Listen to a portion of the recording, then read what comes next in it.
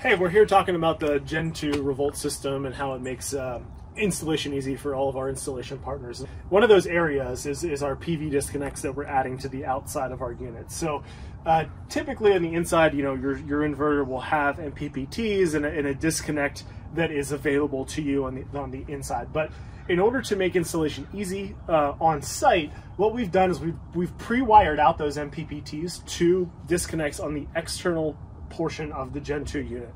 So really all you must do is come in from your array. You can come in from the top as we've done here with some hoods, or if you are trenching a long ways from from ground mounts out here behind us, you could also bring in conduits and come in from the bottom.